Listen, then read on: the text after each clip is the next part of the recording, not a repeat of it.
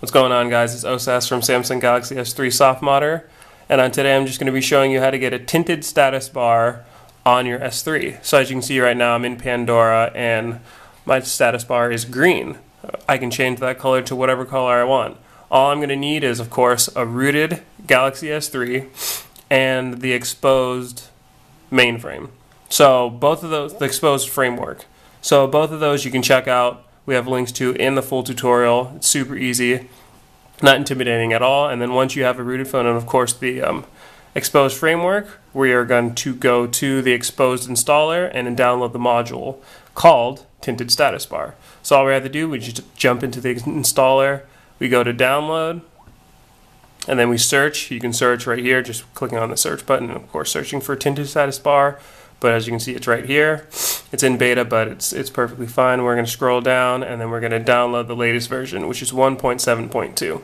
We download that, and then we install that, and then we go back here, and we're going to make sure that it's actually enabled. So we go to the modules, and we make sure that it's checked.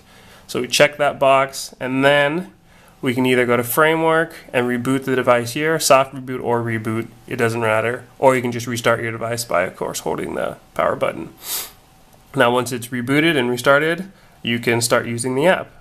So let's just go to Apps, and then TintedStatusBar, which is right here.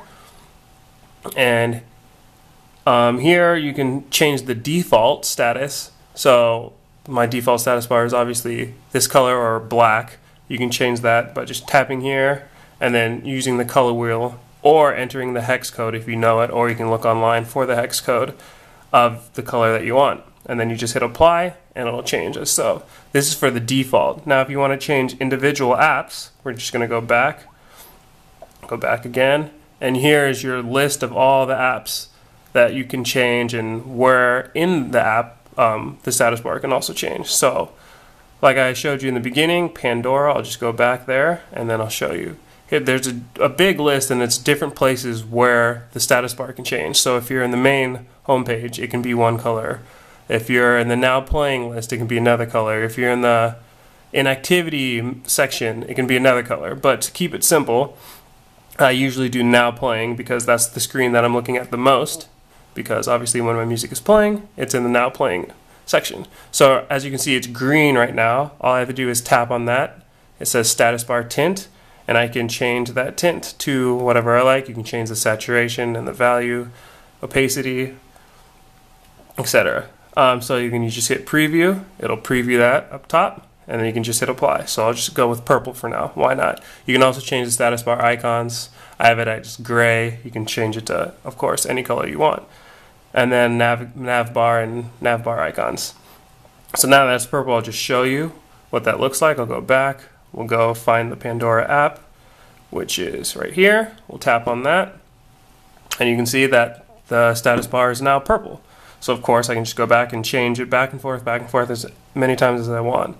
And also, just without changing anything, if you just downloaded the app and installed it and didn't do any of your own customization, it by default automatically tries to blend your apps to your status bar. So if we go to the Google Play Store, which is here, you'll see that it's gray. Now my status bar is gray.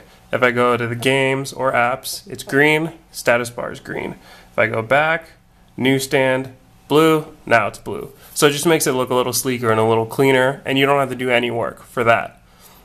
So it's called TintedStatusBar. It's an Xposed module. It's of course free. All you need is the framework and of course a rooted phone.